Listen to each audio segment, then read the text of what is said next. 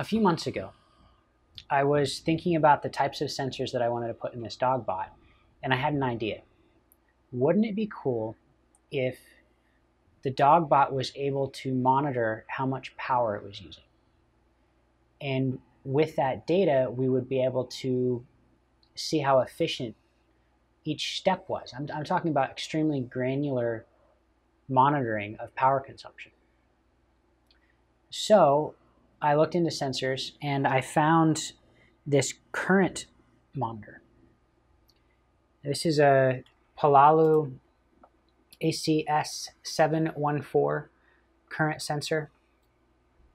Basically, when no current is going through these leads,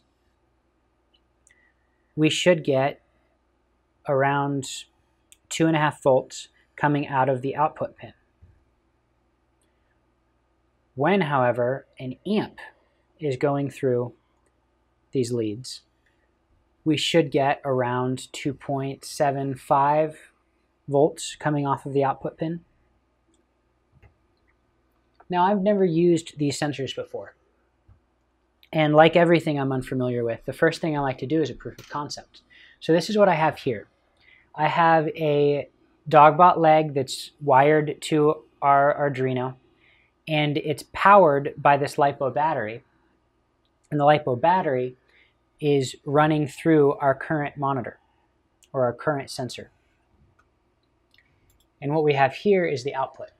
So I'm going to plug in the battery and see what kind of data we're getting off of this sensor. So it's pretty flat when the leg is not moving. And when the leg's not moving, no power is going to it. When it's moving, we're getting a lot of noise. So maybe there's a way to link this noise, the analog value that I'm reading from this current sensor. Maybe there's a way to link that analog noise to the amount of current that's being used. So that was my hope. And then on accident, I did this. Let me show you. So I just unplugged this sensor. I unplugged the whole mechanism. And if I move this sensor,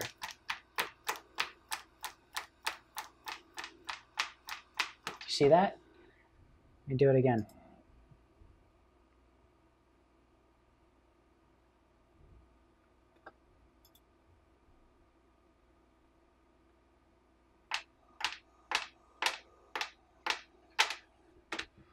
So basically this sensor is useless to me, because if I move the sensor,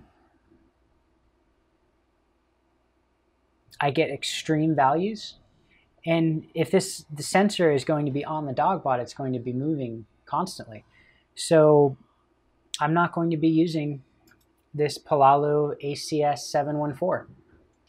If you've ever monitored power consumption before and have some pointers for me, shoot them over, and I'll just keep thinking about this problem. I'll see you next time.